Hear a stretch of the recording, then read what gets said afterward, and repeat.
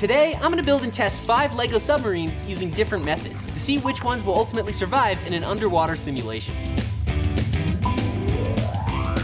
Welcome to our underwater observatory. The first submarine we're gonna test is our Control, and this one is just simply built up using multicolored bricks. It even has a little tiny camera inside so we can see if our test dummy survives. To power this first one, I'm just gonna connect this old LEGO boat motor, which is completely waterproof. Our submarine, however, has no waterproofing, so we'll see how this goes. The first test up is the depth test. We're gonna see how deep it can go before it completely fills up with water. And we're going down. Uh-oh. Wow, immediately filled with water. I mean, Legos aren't watertight at all, so I don't know what I really expected, but I'd give the depth test maybe a 1 out of 10. Not the best. Next up, we have the movement test. So its ability to move forward in the water. And for that, all we gotta do is pop on our little turbine in the back here. Let's see if this thing can actually go forward. This is a pretty powerful propeller, actually. Oh, wow. Yeah, it moves. The propeller definitely works. It'll move it through the water, but it's not super balanced. For the propulsion, I'd have to give this one an 8 out of 10. That's actually pretty good. And finally, we have the vortex test. So we're gonna turn on our turbulence generators here. Let's see how this works. Sink them down. Okay, well that toppled upside down immediately. I'm gonna have to upgrade this tank for the next test, but overall for this submarine, I'm gonna give it a 5 out of 10. The propulsion for this one did the best, but the entire interior filled with water, so let's see if we can do better on the next one. For each of these submarines, we're gonna test a different propulsion method to make it go forwards, and then we're gonna test out different waterproofing methods for the inside of these so they won't just fill completely with water. This next submarine I'm gonna build is going to use flippers to actually propel it forward, and then to waterproof the interior, I'm taking an idea from one of you guys. I'm gonna use modeling clay around the seams on the inside of the submarine. I think this might work pretty well. First, we just need to build up the base around this control station, which has to fit on the inside. And so for the walls, I'm gonna use these large LEGO panels because less seams means less places we're gonna have to put clay to keep the water out. Then for the window on the front, we can connect our little dome window right here. So what we'll do before we actually put this in the water is just make a little line of clay around this guy and we can push it into place. A couple things we're gonna need are a battery box and then 2 motors, one for each side. Since these guys are so small, we can just stick them out the sides in this little 2-stud gap like this. So we just gotta kind of build up a little base for those so we can connect the flippers to the outside of this. I also added a simple little switch in between the 2 motors that they're both spinning opposite directions so we can go forward or backward. We just got a few more things to jam in here. One of them is going to be this LEGO LED light strip here. So if we plug these into the battery box, as you can see, they light up pretty good. Since we're gonna have our little mini camera in here, we wanna make sure that this thing has enough light. But so far, that's looking pretty good. It's gonna be a really cool view from the inside. Basically, each of these submarines is built in 2 parts. You have the box on the inside, and then the design on the outside. Now that we got our inner box built up, we just need to build propellers and then build the case on the outside of this to make it look good. And to build the flippers, I'm gonna use some of these pieces. I think if we just stack up 3 of these, we can connect these to a central axle and make a little pin wheel. I think we should make each one of these a little bit wider so it can push more water. But this concept might actually work, so let's build up one more of those. Now we just gotta build up the outside of the submarine. And for that, I think I'm gonna use yellow. Basically for the outside of this, we just wanna build up a tube shape around what we already have. Once we finish building that up, we'll put our layer of clay around the edges on the inside, and then we can actually test this thing out.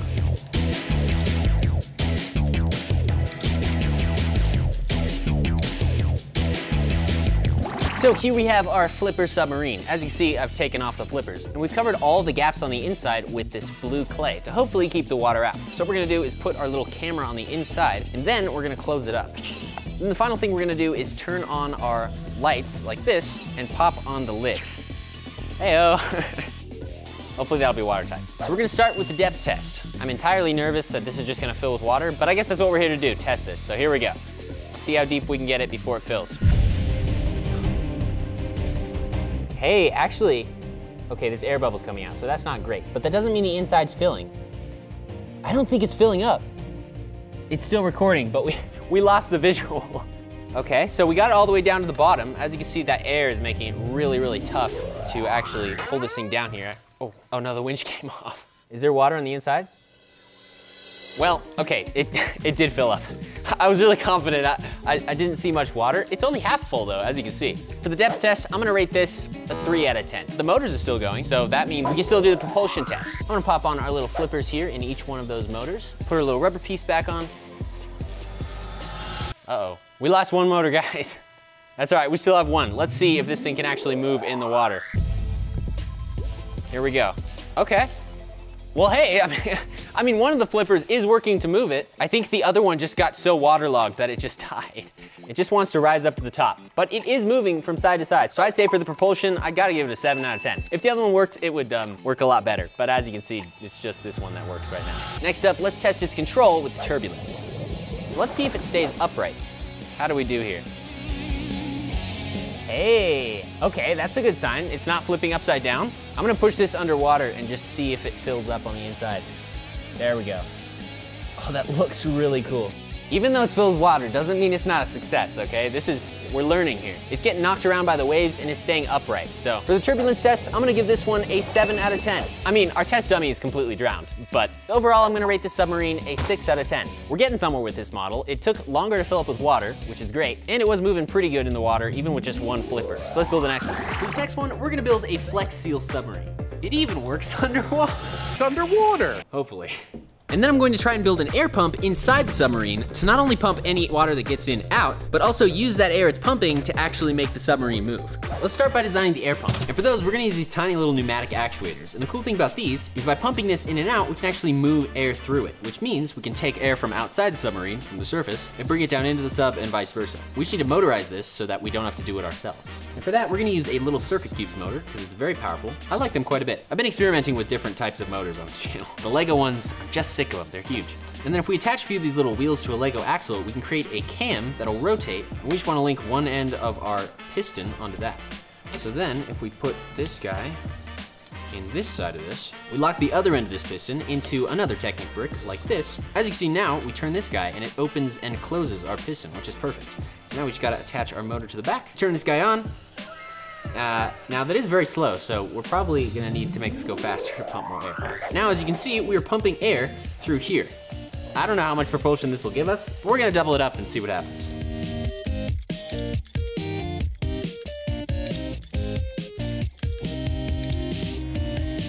All right, so now we have these all hooked up to this central tube right here, which means if we connect this guy to this, we should have a pretty powerful motor.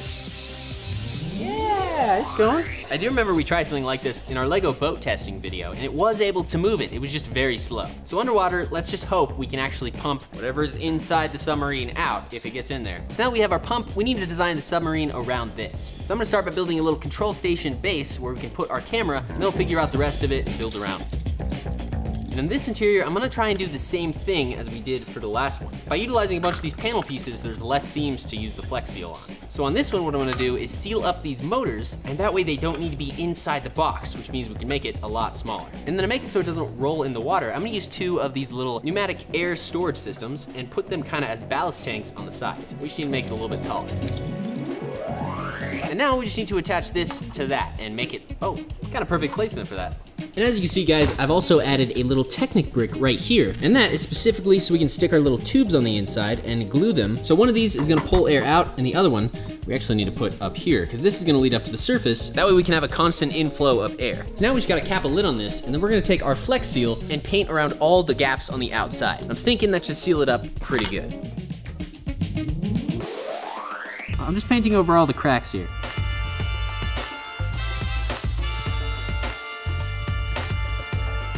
We just gotta paint around these tubes here as well so that nothing gets in there.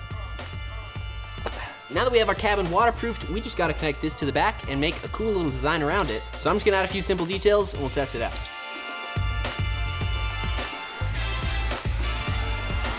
Guys, I just want to mention real quick, we have these jet blots in stock. This is a transforming buildable figure, so you can actually build him as a robot, or you can turn him into a jet. This guy comes with all the parts you need to build him, and there's even an instructional video where you can see how to put him together. So I'll link that down below if you want to get one for yourself, or go to ooblat.com. He's pretty dope. Let's get back to building these submarines. Next up, we have our pneumatic submarine. As you can see, this thing looks like a beast.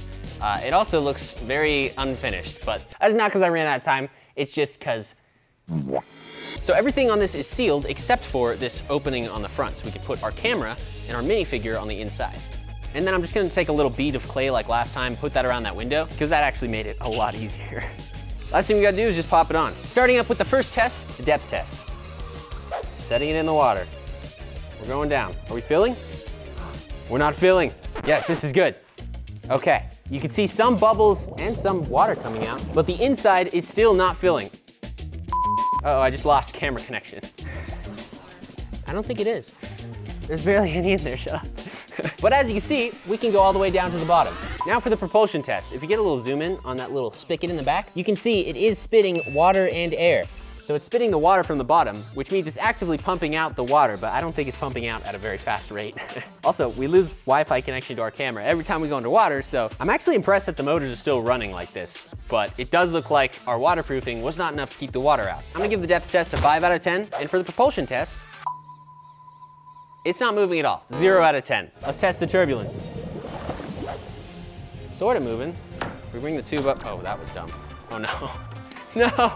It's going down. Oh gosh, crap. Wait, stop.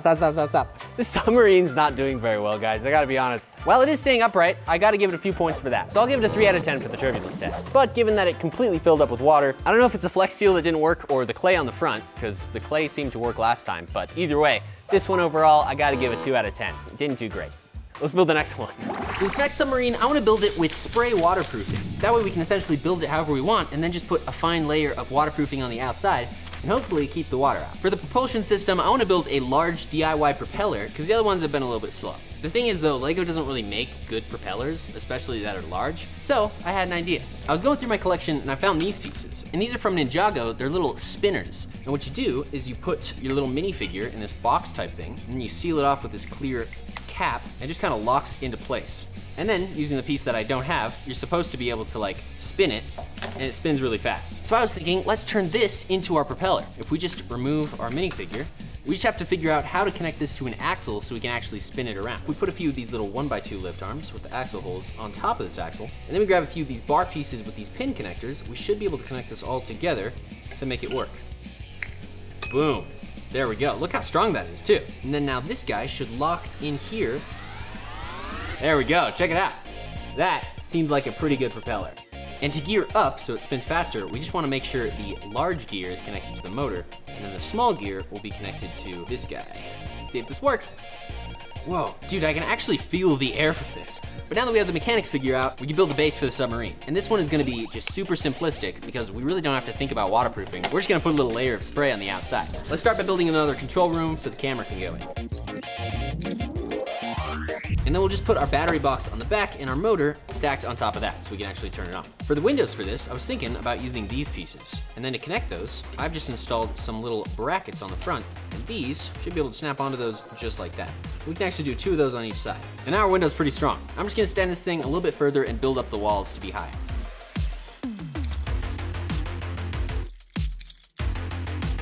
And for the final step, now that we got our submarine all built up, it's time to waterproof it.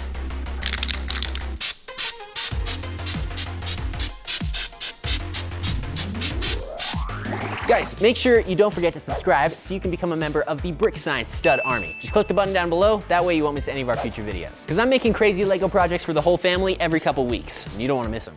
Up next, we have our spray waterproofing submarine, and I've taken the bottom off of it like this. So now all we have to do is put our minifigure on the inside, press her down. Oh wow, we'd love to see that. Oh no, this isn't good. Okay, here we go, starting with the depth test. Let's see if it's gonna fill with water or not. No idea if we're filling, but it's going down. Uh-oh, right between the windows. That waterproofing spray did not work at all, dude. Look at it. We've already filled with water completely. What is the point of waterproof? I like sprayed this really, really well too, and that just leaked in right between the seams. On the plus side, it filled completely with water, so we don't need to hold it down anymore. That's a 0 out of 10. So I have a question for you guys. If the propeller is bigger than the submarine, does the submarine spin or does the propeller spin? Let's test the propulsion here. Wrong way. It moves, but it's moving the whole submarine. What the heck? It just twists the whole thing. Why does it do that? Is it because it's so big? Wow, this is really, really weird. I did not expect that at all. I just expected it to just fly, but it also disconnected. These submarines are not working out very well. All right, turbulence test. Let's see what happens. Hey, look, you can see the crash test dummy in there. This one definitely fails the turbulence test with a shocking score of 1 out of 10. As you can see, it's just spinning in circles and it's filled with water, so anyone that would be in this is dead. 1 out of 10, really bad. For the propeller on this next sub, I want to do something kind of interesting. Instead of having just a basic propeller that spins vertically, I want to try and recreate the Gungan submarine from Star Wars with a wavy propeller made of long sticks that spins around. Now, I don't know if this will work, but it looked kind of cool, so I thought I'd give it a try. And then for the waterproofing on this one, we're gonna glue silicone adhesive in between the bricks. First, we need to build a propeller. And so what we need is a piece to connect all 4 of these flexible bar pieces like this. Something like this piece should work. So if we grab a few little axle connectors and put one on each side, should be able to stick our sticks in the stick holes. Now that still doesn't give us like the twirly shape that we want, so if we grab a couple of these cool little super Erlings, we can put some little clips on the outside, and then by attaching this to the bars, we should be able to angle them. Now we're kind of getting the DNA shape that we want. I'm just gonna add one more of those connector pieces towards the top here. I mean, it looks like it could work to me. Now we just gotta build the rest of the ship. For the main base for this, I'm gonna build it 8 studs by 8 studs wide. And I think that'll give us just enough room for our camera on the inside right here and some sort of minifigure to sit in front of it. And then we can make a simple waterproof box on this 8 by 8 plate by just adding glue to all the seams and then using more of these big panel pieces so we don't have to glue every single piece. And since I want it to look just like the Star Wars ship, I'm just gonna build a frame out of wedge plates and then we'll bulk it up from there.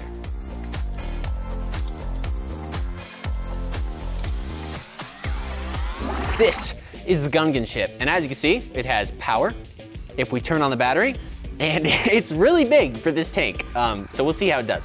Here we go, in 3, 2, 1. We're going down. Is it filling with water? I don't see water in there, and we made it all the way to the bottom. See if we can come back up. Uh-oh, air bubbles. There's like 2 drops of water. Okay, so we've made it all the way to the bottom, and as you can see, if I wave down there, you should be able to see my fingers. This thing looks like it's working pretty well. I'm gonna give the depth test an 8 out of 10. Up next, the propulsion test. We just gotta turn on our little motor here. Let's see if it actually goes forward. If we let it go from the bottom, you can see it'll move up and to the left. So it does work because it wasn't doing that before. That thing looks so sick. I'll give the propulsion test a good 5 out of 10. That's actually a pretty great propeller. Let's test the turbulence. I mean, it seems to be staying relatively straight and it hasn't necessarily filled with water, so that's a plus. We kind of let it go, it just kind of gets sucked up in our thing here. But overall, it seems to be staying pretty flat and working pretty well. So that's not bad. I'm actually gonna have to give this one a 7 out of 10. You can see if we open up the top here, there's only so much water in the interior, like it barely filled up. All the other submarines completely submerged, so I'd say so far, this one has done the best for the waterproofing. Overall, I'll give this submarine a 7 out of 10. It did pretty well. I still think the clay was the best waterproofing method just because you could really jam it in between the pieces. So if we do any more underwater LEGO builds in the future, I'm gonna try and use clay on the inside to keep it together. Which means this project was a success because we actually learned something. Huge thanks for watching, guys. Check out one of these 2 videos popping up on your screen. This was a really big endeavor, so consider subscribing if you enjoyed it, and I'll talk to you in the next Brick Science. See ya!